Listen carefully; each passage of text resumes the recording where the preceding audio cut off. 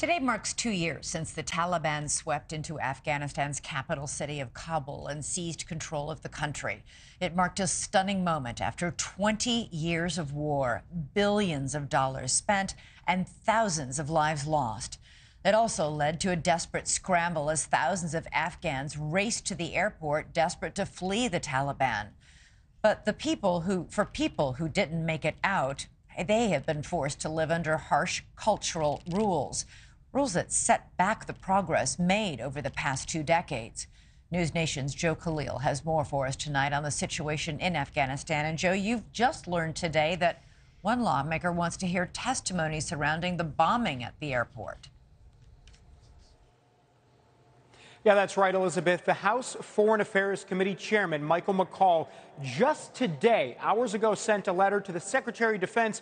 We have obtained that letter here at NewsNation. He's asking specifically for one commanding officer who was on the ground in Afghanistan, wants him to come testify because McCaul thinks he may have information as to whether the bombing at the Abbey Gate that killed 13 service members could have been prevented.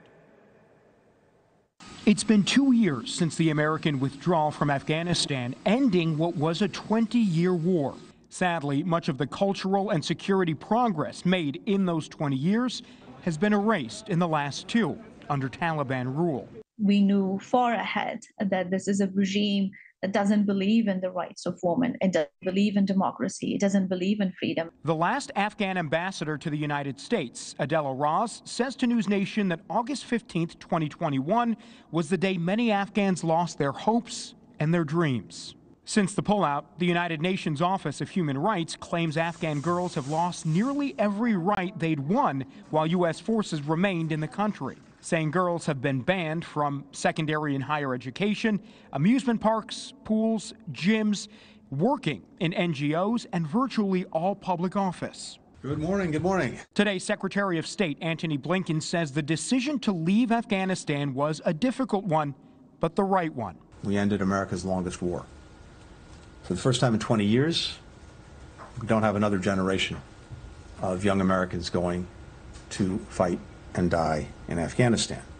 And in turn, that has enabled us to even more effectively meet the many challenges of our time. Still, questions remain about how decisions around the pullout were made, particularly around the bombing of Abbey Gate near the Kabul airport.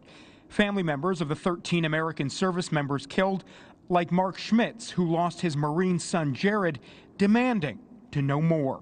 We want the history books to be written correctly on what really happened over there instead of what is being touted on the media circuits. And, you know, with Biden saying it was an extraordinary success is an absolute spit in our face.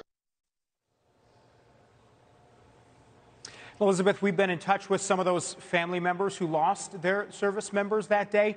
They have been telling us this, but we've now confirmed that on August 29th, they are going to be here in D.C. for a roundtable discussion about their experiences and what they still want in terms of accountability from the government. I think Elizabeth, a lot of them are still looking for answers. Joe Khalil, thank you. Thanks so much for watching. Go to joinnn.com to find NewsNation on your television provider. And don't forget to click the red subscribe button below to get more of NewsNation's fact-driven, unbiased coverage.